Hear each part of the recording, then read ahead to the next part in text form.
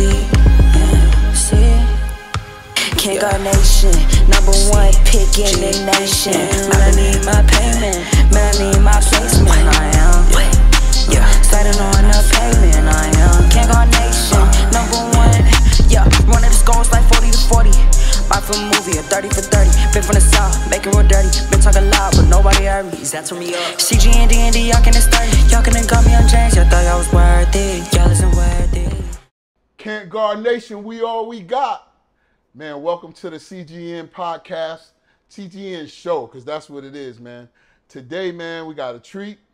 Got my man Jelan Kendrick here today, man. Jelan, welcome to the show today. Thanks for having me. Man, bro, I've had my eyes on you. I've known you since you were probably 12 years old, man. You know, one of the elite basketball players here in Atlanta in 2000s. You said you graduated when? 2010. Yeah. Graduated 2010, but again, I watched his journey, and I just want to say, man, like, to see where you are today is, bro, like, just talking to you, man, like, to watch your growth over the years, man, it's phenomenal, bro. Appreciate that. You know what I'm saying? And there's no way that you can get to where you are today without being intentional about your mental health and growing and self-analysis and breaking yourself down so you can grow.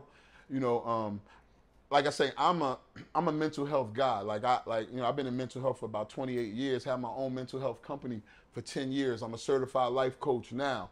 But I'm a life coach for athletes. Mm-hmm. I want to deal with athletes. I feel like athletes have so much influence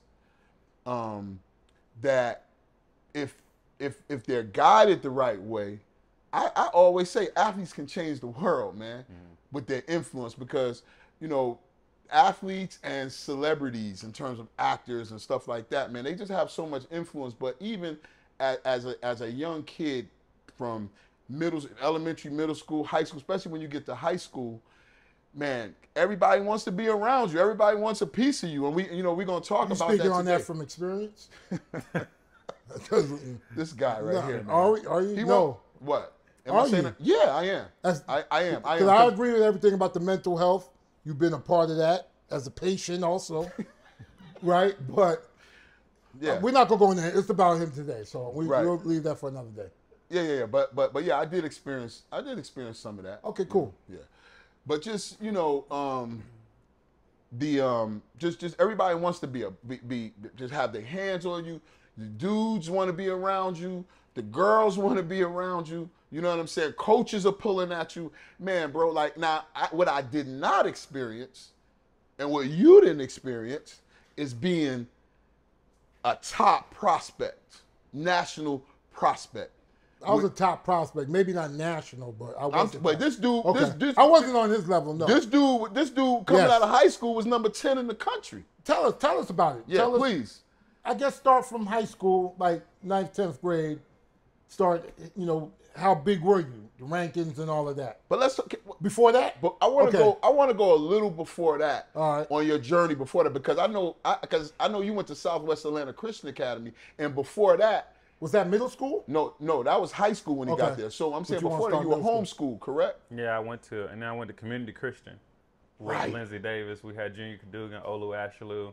I was the young guy on that team. I mean, I was 8th grade playing with Junior Cadogan, was the leader of that pipeline from Canadians to come to America. He was the number one player in the country. He was the number one player in the country. Junior Cadogan, you had Olu Ashalou. Right. We had a whoop stick. And Solomon Hill, who ended up going to Virginia Tech. Yeah, Solomon. Georgia first, right? Or no? I think he might have went to Georgia first, but I know he ended up at Virginia Tech. And so, you know, I was that young kid that was on that team that was, you know, a big representative of Atlanta. But you were in 8th grade. How old were you in 8th grade? Because you just shared something with us. I mean, I was fairly young. I was younger than I was supposed to be in that particular grade. But I was a dog. You know what I mean? I had to be. Yeah. I talked about earlier, like, you know, my attitude and my perspective of the game was because I was young. So it was that little brother, last slice of pizza type of mentality that people don't really understand. But it's like, if I don't My mom orders a pepperoni pizza and a cheese pizza. I don't eat pepperoni. Guess what everybody gonna get first? Cheese. And then they gonna get pepperoni afterwards. So if I don't go in there and scrape for my cheese slice, you don't eat. I don't eat.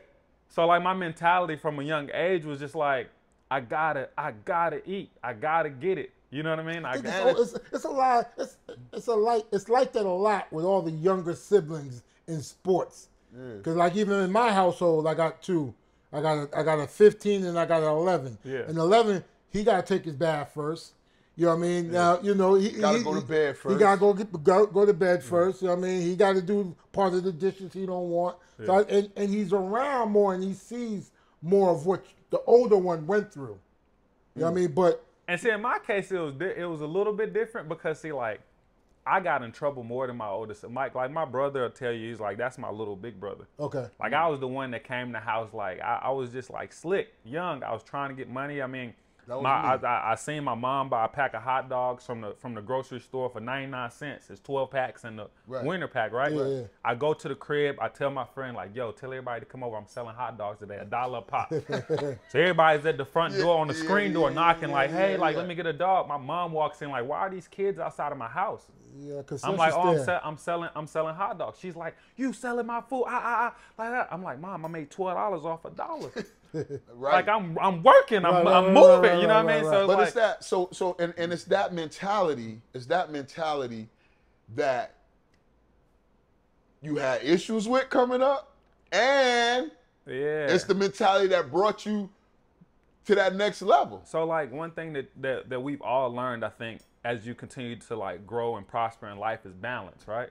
That's right. It's not a bad thing that you're a hustler. It's like when you fall into that greed, it becomes bad. Mm-hmm. It's not a bad thing that you have a like mentality to win and like that fierceness and that ferocious or all that. Like that's not a bad thing. It's the balance that we don't learn. Sometimes you grow up in the areas that we grew up in. They don't teach you about balance. They teach you, hey, you become a man. They teach you to fight for your right, fight for everything. Scratch, claw, but they don't teach you that there's a softer side that can be executed, and there's a balance in between, like that grit. So this is I think I said this to y'all before.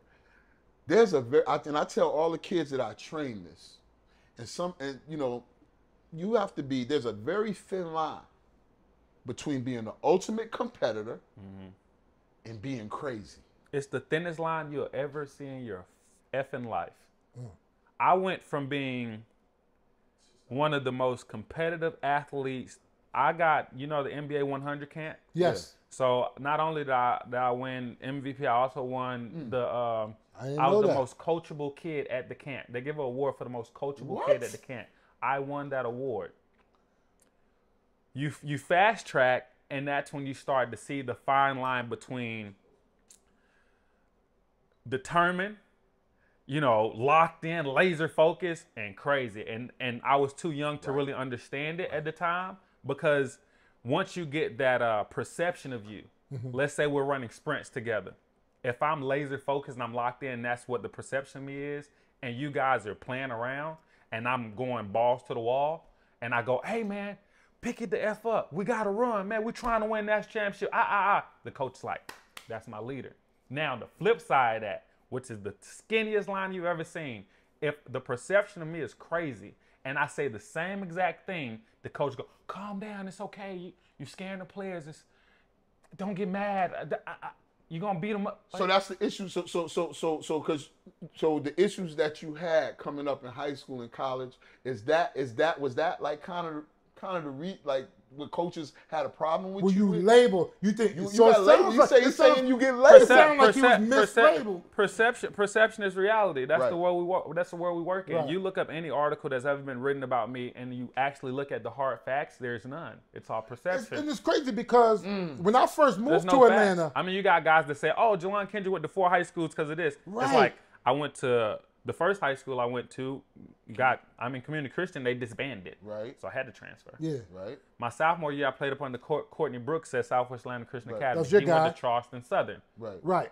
the coach that we had come Right, in. he left for Charleston Southern. The coach that we had to come in, his first day on the job, his first week on the job, he had University of Texas in there, and he was like, "You're going to University of Texas, you're not playing." Who said that? The Atlanta Christian? The new coach that came in. He said you gotta go where? He was like, "I want you to go to University of Texas, or you're not playing." I That's- forget his name. that's- I wasn't there who's the long. coach? I wasn't there put him long on enough blast. to even Who's care. the coach? I wasn't there long enough to even care. You know what I mean? Because I was the girls' coach there. Right, I left right. So he was the year right before. after. He was right after. He was a taller guy, bald head guy. So he made that remark. He made a few more remarks, and I can't then remember his name. he didn't last long. No, he didn't And last that was the long. reason because if you think about it, that year we had me, Dante Williams that went to UGA transferred in from before he went to Miller Grove. We had Jamil Jones that went to Green Forest. He was transferring in. We were gonna be a national team. Right. Just disbanded. So left there. My junior year, I went to Westlake with my auntie. And I lived with my auntie and uncle, over there at Westlake. And then last year, I'm just like, phew. I want to see what With that national. yeah, when you went to Wheeler. That's when you went to So I went Wheeler. to Wheeler because I'm like, okay, I've dominated 1A, 2A, 3. Like, let's see. So- I was competitive that way. Like, I wanted to find who got the best teams. And at the time, it was that was McKeecher and Wheeler. Right. Marriott. Still is. Yeah, so Almost, I was like, put me in powerhouse. there and let me see, like, if I'm around sharks, what type of shark I am. Now let me ask you this: who was helping you with these decisions? Was it your dad, your mom? Was you pioneering all this? Was you? You know what I mean? Because even to the fact when you were saying you played up a lot. Yeah. Was that your parents' decision? Was it your decision? I think it was my parent. It was definitely it kick-started from my dad. My dad's a warrior. Okay. Like my dad's a gladiator. In every sense you think about it. Like my dad's the type of person, like no matter what he does, he's gonna do it 110. And so stuff like energy like that transfers, right? That's right. He may not know how to play football. You put him on some pads, he gonna run you over. Right. He may not know how to play basketball, but you give him a basketball, he gonna run you over. You know what I mean? Looking back at that now, do you think that was too much pressure for you? No, I don't. I think not enough, I or think there's made you who you were? my mom had her first kid before she was 15. She had Wow. pressure. I didn't have pressure. But did you? I mean, yeah. Hindsight is 20/20. But Yeah, but so back then, it's the development of the stepping stones that you give a kid to grow into whatever they are. But I can't call it pressure because my dad did the best. He didn't have a dad around, so he did the best that he could do, and he did an amazing job. He produced an All-American. He produced a professional athlete. He produced someone that's intelligent enough to do business ventures outside the basketball world. I have friends that played in the NBA and broke now. I had a job at Topgolf. Do you know how crazy it is to like be an All-American and have a friend come talk to you at Topgolf like, oh yeah, man, this is my girl, this is my boy, man. Oh boy, you playing that now? Like, bro, can I sit you down? But that also goes to show like what type of man my dad built. Cause my dad said, man, you can't just sit there. I get it, man. You're a year removed from college. You was a lottery pick at one point, but you Jelan Kendrick. And that illuminates. That's bigger than basketball. That's bigger. So like, and it took for me to work at a place like Topgolf to start to like really understand like my trajectory and how powerful I was, and to kind of like get back on track to like what I was doing. So go ahead. So let's talk about. I wouldn't suggest anybody working at Topgolf. So let's talk about the pressure. Let's stay on that. Just the pressure of a top prospect. Like how when you start talking about your peers, coming from peers, treating you a certain way, you use a term. We were talking yesterday. We talked for a few minutes yesterday, and you said it's a fairy tale. Yeah. The fairy tale mixed in with the pressure. Explain what you meant first of all when you said it's a fairy tale. How you come up as a top prospect. So I think now it's completely different than when I was playing. I think more so the fairy tale comes with the money. Like, when you're young, you're a top prospect, you have access.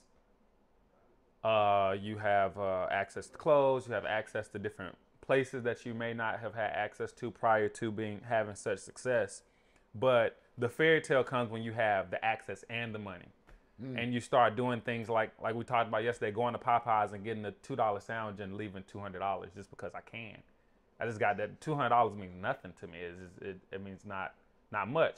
So like, post you going to every club and they letting you in. Post that. That's where the trauma comes in. I feel like, you know what I mean? When you get Lil Wayne, who is the hottest rapper in the world, and he could just walk into the Miami Heat game, and then y'all remember that one year he couldn't walk in because they're like, oh, whoa, you ain't dropping no hot album. Who are you? I'm Lil Wayne. Yeah, you got a ticket. So what does that do to Lil Wayne's psyche? Hair start falling out. You know what I mean? Like that bothers you. So that's the fairy tale. A lot of like high level athletes, especially ones that are getting a substantial amount of money. Some of them aren't saving it. A lot of them are. Some of them are just spending money on like endless or, you know, things that we would probably find like you see that unnecessary. All the time. You know what I mean? And so once it's these hard. things, Go ahead. it's hard. I was just gonna say, I know you just said, you know, I see that, but it's hard as an agent because I'm not their financial advisor. I can advise all I want, but I don't control their accounts or anything like that. Right. You know what I mean? So but it's the fairy tale because once that $20,000 a week that you're getting, $20 every 2 days you're getting stops. Right. Now your spending habits are in line with $20,000 a week because I can spend $19,500 and I'm gonna get 20 bands next week. Right. So I'm fine. So then what happens is what? Once that stops, it's gone. But not even that. The psyche has told you, oh, I gotta keep living like this. I'm him. You know what I mean? And so that's what like messes a lot of people up. That's the pressure from the outside world of trying to live into this fairy tale. But even if you take the money, if you just let's just talk about just being the top guard in the country as a high school kid, or you know the top, you know the elite 20, whatever it is, man. So in that setting, it's perspective. I think for me, it's perspective. You got some people, it's actual pressure to where like, man, I gotta perform. I gotta feed my mama, and I gotta. And I think I can't speak on that because I ain't ever feel like that. I always wanted to be him. I always wanted to be that guy. So when I became that guy, it was like, the pressure was then, hey, I'm top 5. I can't go to 6. Like I got 10,000 people behind me. Like the work ethic and the things that I have to do to keep them people behind me and then go catch the 5 people in front of me, like is crazy. It's endless. It's an insane mindset you have to have. Like my whole mindset was like, I just want to be better than you. I used to tell people all the time. So how could you? I'm sorry, I didn't mean to cut you off. Go ahead. You used to tell people all the time what? No, that was my whole motto. I just want to be better than you. So how, if you had to talk to it, we had the number one prospect, because we, you know, you had the number one prospect in the country, number one point guard in the country, right in front of you, and you know better than anybody what he's dealing with. What advice would you give him?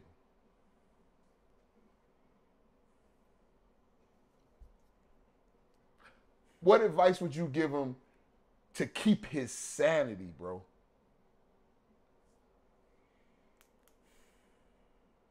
It's the way my brain works, I can't answer that question easily because I would actually need the individual to actually like see what building blocks he already has in place. I got a better question. The younger you is sitting in front of you. Go get your money. It would have been simple. Nobody told me that. Hey man, you a lot. What age are we talking?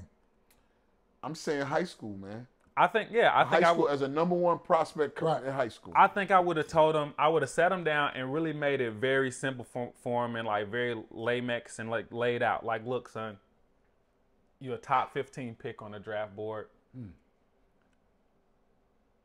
You can either participate your freshman year of college, you can redshirt and the draft. Because for me, it's like I knew what I wanted to be. Like, and I was a basketball player. So you know what? Don't mean to cut you off, but if this was now, would you be heading towards overtime or the G League? You know those situations right now. Would you have said, "Screw school, I'm going to get paid now"? So because as high as you was ranked, If this Oh, yeah. if this was now, you would have had that opportunity. Yeah, You would I have been think- able to go G I think- League yeah, or I think- possibly or I overtime. think that I would, and my advice to my younger self would be still like the building blocks. Okay, let's get you with a financial, because being a basketball player is a job. They tricked us and told us it wasn't.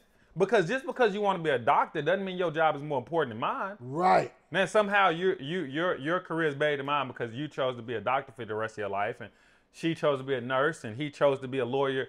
But if I choose to be a doctor, the basketball gonna stop bouncing one day. Everything gonna stop one day. You can't be a doctor for your whole life. You can't be a lawyer. Everything stops one day, literally. So it's the worst advice ever. It's like, but if I have a chance to go feed my family and make millions as a 17-year-old, yeah. The only thing that I would change is like, okay, boom, you're a young man about to be put in a situation that you've become the crutch for a lot of people around you. So let's start to put you into mental health, get you a life coach. Let's get you not a financial advisor, financial class so you can learn how to, and become more financial leisure. literate. Yeah, you can become more financial literate. Like, those are things like, hey, look, this is what being a basketball player is, and like, I'm going to drill this into And you. This is crazy because when he came to me with the idea of bringing you on, I didn't know you. I knew of you, followed you, but my first thing, he said he wanted to talk about some of the challenge he had and all that. And I said, yeah, my first words to him, like, yeah, bring that nut on here. He was a nut back then. Now, bring little Ron Artest on here. Let me dig into his mind. And never knew all this about you. You know what I mean? But you were labeled, like you said, the 4 different schools. You already get that label. Yeah. Right now, they're starting to call them portal kids. I'm starting to see them in AAU already. And I'm starting to label him. He going to be a portal kid. I already see how his dad treating him. You know what I'm saying? But now you bring the reasons. There was legitimate reasons you had to leave.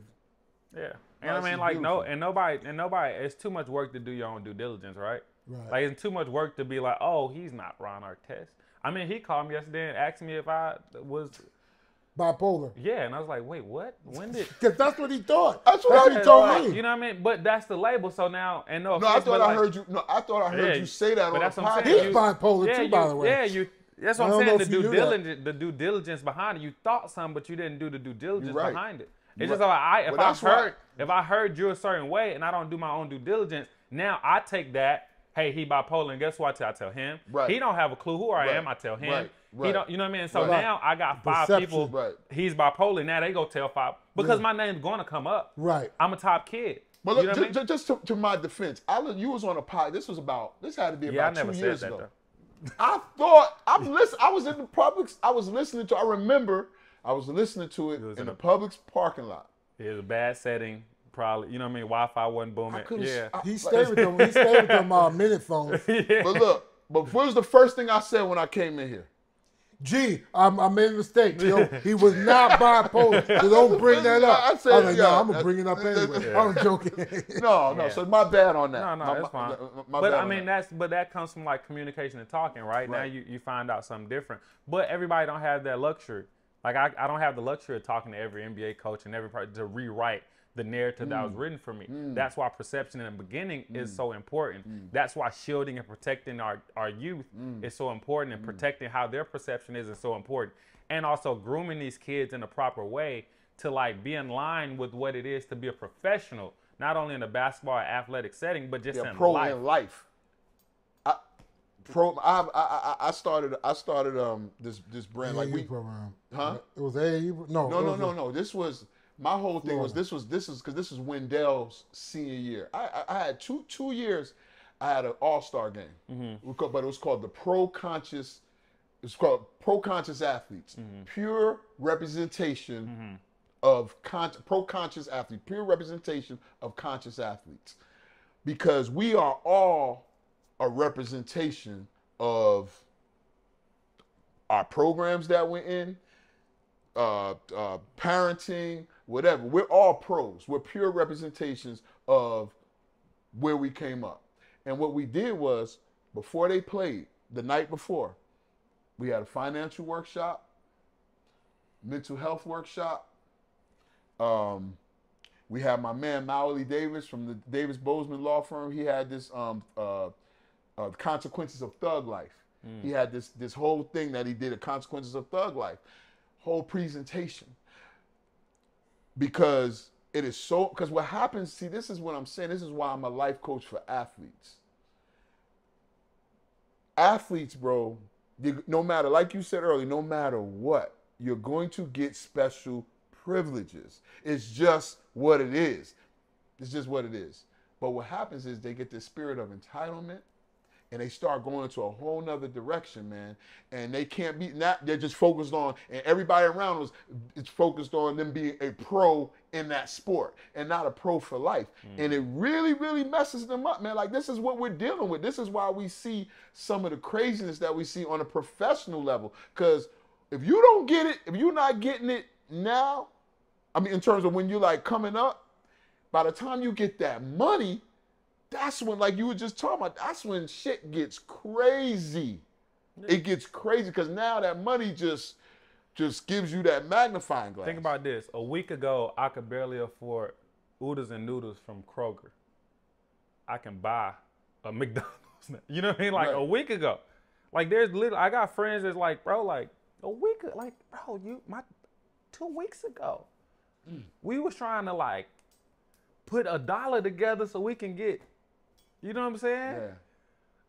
You got to be prepared for that, man. Yeah, and it takes time, and that's what a lot of other cultures have in place that we don't. You know how many dudes, you know, like, I think, and when we just talked, I don't know, I thought about LeBron James. Bro, I don't know who was it, what folks who he was coming up with, but they did a great job, bro, of just preparing him to be the #1 pick. And bro, the hype that dude had, for him to live up to that, that's amazing. Nobody thought he was going to, you know, the average person could not live up to all the hype that he had, but they prepared him. But I think there could be a lot more, maybe not LeBron James, but how many kids, there's a reason why most kids who go to the lottery, they come to the lottery. You know, the G League is full of them kids. Like, you look at the rosters in the G League, you be like, oh shit, I forgot about him. I forgot about him. And I also think like LeBron was a kid that had the potential to save the NBA again, like to kind of like revamp, Yeah, like but they revitalize prepared him it. for that, and bro. they prepared him, and you know he had people in place. I wouldn't be surprised if the NBA put people in place to help prepare him I mean, it's a business. He came from. He generates big time revenue. Cleveland, the type of revenue he generated for Cleveland is insane for the city, the whole state. You got people that look, oh yeah, I'm from Cleveland. Where's Cleveland at? Before LeBron, where is Cleveland? Right. After LeBron, people, oh yeah, I'm from Akron too. Like what? Right. You know what I mean? How'd Right.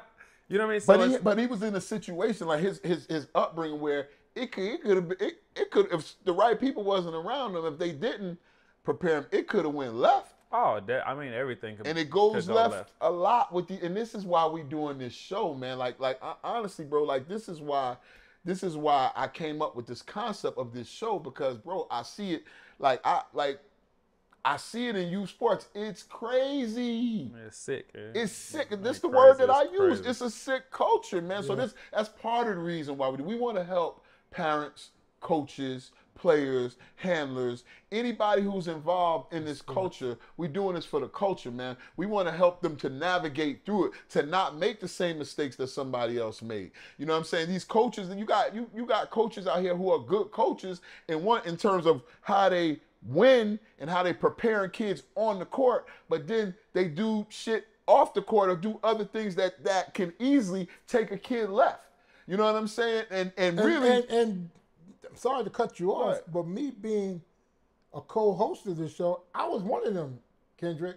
I was a nut, not a super nut, but he was. I had You told the issues story. coaching. You know what I mean? Like, He made me not want to coach with him, bro. After the first time I coached the tournament, I was like, bro, I can't. This was after I was done coaching, and now I was a little bit of a nut, not in terms of coaching. and I wasn't a nut, man, I not want to be towards clear. the kids. I wasn't a nut. You Right. guys were nuts. Yeah. I yes, wasn't- yeah. I I was- was a nut. I just had wanted partners. to win. I had Right. like towards maybe refs, not just arguing, things like that. You know what I mean? Because I have a quick temper. I was a special ed kid. Yeah. And I tell that to people to this day. Yeah. For probably Done a good job though coming out of that, bro. I'm serious. you know what I mean? Special ed. But I love it. You've done a really good Testimony, job. you know what I mean? I got 2 degrees, but even though that don't measure success, Yeah. but It's a great accomplishment, though. Yeah, To you know come what I mean? from your Right. humble beginnings. what do you say now to the dad you would see that might be doing, you think is doing too much to a parent? I mean, too much to a kid. Train. Oh, Marinovich in them.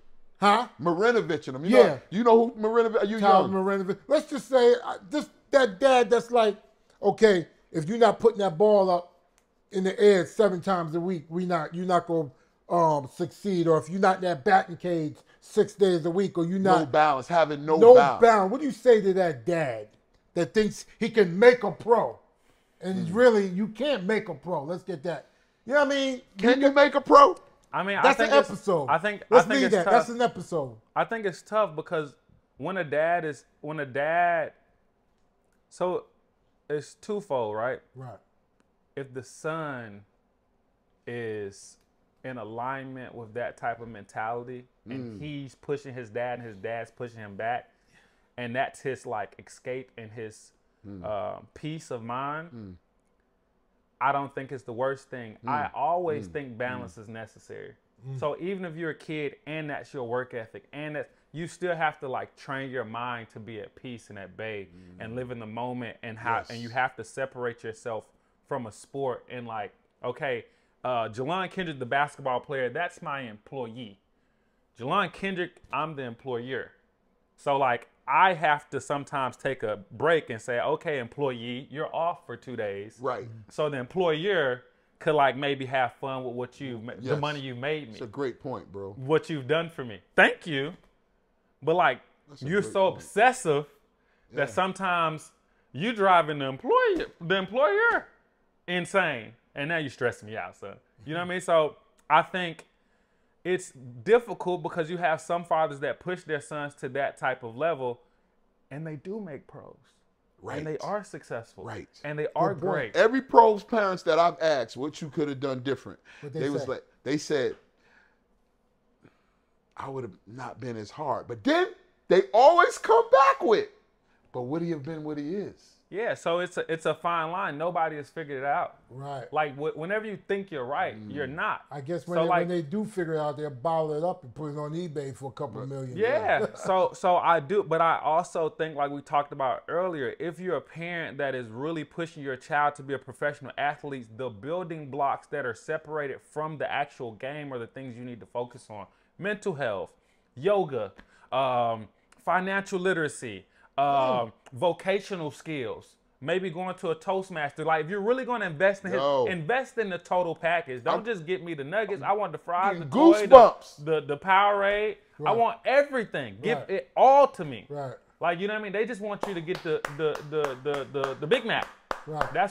I think that's parents' problem. They want to get the Big Mac, which is the NBA, the NFL, the glory. But it's like, yo, there's sides to this. And so now when they get the Big Mac, they're like, yo, okay, boom, now we need a financial advisor. And now we just gave you a $20 million check. How you going to buy this, taxes? You know what I mean? Like we see that over and over and over again. We see it over and over again. Like, you know, you got big time athletes that have done crazy, amazing things, trying to commit suicide, going depressed, going in hiding. Yeah. You had, Michael Beasley on television crying and pleading and saying he has nobody. Right. No one. Steph Marbury, we watched him with His doc, yeah. with You could think of so many that doesn't even want to come in front of the camera and say it. But the reason why is that it's like they get poured, it's like they get poured juice that has no nutrients in it. It's poison in them. And they think, they get their self-esteem is built from, I told you, we talked yesterday about Deion. I said it the last time we shot. About Deion. Deion was the most decorated athlete in history. And he tried to commit suicide when it was over. Because they get their self-esteem from Prime time. prime, Prime yeah. time. That from the crowd. After that's done, then what? I mean, because you think about it, the elites or the people, you know what I mean, the whatever, they not scared of African Americans that have money. They're scared of African Americans that know what to do with their money. Good point. Like, we'll give you motherfuckers money. Right. With that being said, because I know we gotta wrap it up in a few minutes. What are you doing now? Yes. Let them know exactly where you are now. What you're doing right now to end this. So right now I'm still currently playing, but overseas basketball. What country? This past year I was in Mozambique, and Okay. that BAL Africa I was in Kuwait and Mozambique. Okay. Looking to go to Asia this upcoming year, but may just go back to Mozambique because we lost in the championship last year. Okay. So you about to leave any day now. Yeah. Okay. Yeah, so that's what I got going on that side. Other than that, Businesses, right? businesses as far as like, I got my 501c3, so I got my nonprofit. Shout it out. It's called KEP, the Kendrick Youth Empowerment IG, Program. is it IG? Yeah, so we have an IG. It's called FTCFY, The Mob. Okay. And basically this past summer we had a summer league team participate in ABL. It was all women's team. Me, April Sykes helped me basically get a lot of players. Khalida Miller as well. And we had over 10 plus WNBA women show up and play, represent the mob, which is called the meaning of basketball and mind over body. So pushing that brand, a lot of initiatives in the community as far as like starting out after school programs that centered around mental health, financial literacy, vocational skills, while also like tying in that basketball aspect to it. We also want to do things as far as like doing like a table clean where people know how to eat properly at a table, how to tie a tie. We're going to end it up basically by doing like a suit and tie event for a lot of kids. We're working on like CGN dude. This is what we about. I'm trying. The dude is talking. I'm literally getting goosebumps, bro. Literally, I swear, man. This is a CGN athlete. Yeah. This is what it's about. I didn't mean to cut you off, Nah, bro. But bro, I'm just to. I didn't mean to hit the mic, but just to know you, bro. To see where you come from, bro. It is to sit here and talk to you like this. But the crazy thing is, and I know we gotta wrap it up soon. Like I always been like that. Like I was. You can go to the rec I grew up in, which I've donated shoe machines. Is that Burdette? Yeah, Burdette. So I grew up in Burdette. I donated shoe machines, Vertimaxes, all types of jerseys. They play with a basketball that says Jelan Kendrick. Oh, because man. I think like what I mean, when you were young, what do you do? First thing you do, you grab basketball, you walk out the gym, right? Right. So now a lot of these recs are don't have a lot of basketballs and stuff. So I've donated. I work up budget. So I go over. I don't have kids and stuff right now. So a lot of money I make from overseas, I do give back. I was honored enough to have. I'm the youngest person to have his own day in Atlanta, as far as like a proclamation for his own day. So that was huge. So I have Jelan Kendrick Day, August 4th. Training kids and stuff like that. But what I am saying is like, I was doing stuff like this. I was coaching kids. I was 12, 13, coaching 6 and under. Wow. I was in high school. You could ask Yates' dad. I used to throw camps while I was in high school for kids, free camps. He actually came help me come up with names and stuff. He would be the trainer. You talking about Ray? Yeah. Like I used to throw free camps for kids. Like I've been doing this in my entire life. Like once I get $10, I'm spending $5 of it in the hood. Like you know what I mean? To do stuff because I wanted to be the example. Right. I wanted to be the person that made it and came back and talked to me when I was younger. They never came back. So I wanted to be that person. You see what I'm saying? Yes. So it's like the difference was I hated attention that wasn't like strictly on the basketball court. Like that was my biggest thing. You like hated attention that wasn't strictly on the basketball. Yeah, like I didn't really like to get in the club because I was like I wait in line. Like you know what I mean? I'm with like that balance that you talking about like that's pressure. Dope. Wasn't no pressure. It was like I thought I was regular. That was my problem. My problem was that I thought I was like you. And then, like instead of understanding that Harriet Tubman had to free herself first in order to free everybody else. So that was like what I didn't process early into after the, you know what I mean? To kind of after the fact. Like, okay, boom, like if I make it to the league, then I can come back and get y'all. The whole time I'm trying to bring y'all to get the tunnel this big. I'm trying to walk shoulder to shoulder with 10 people. Because we all from the same whoop-de-woo, and we all regular. I'm just like you. I ain't no different from you. I'm chilling. But that ain't the case. And sometimes you have to understand that you're not regular.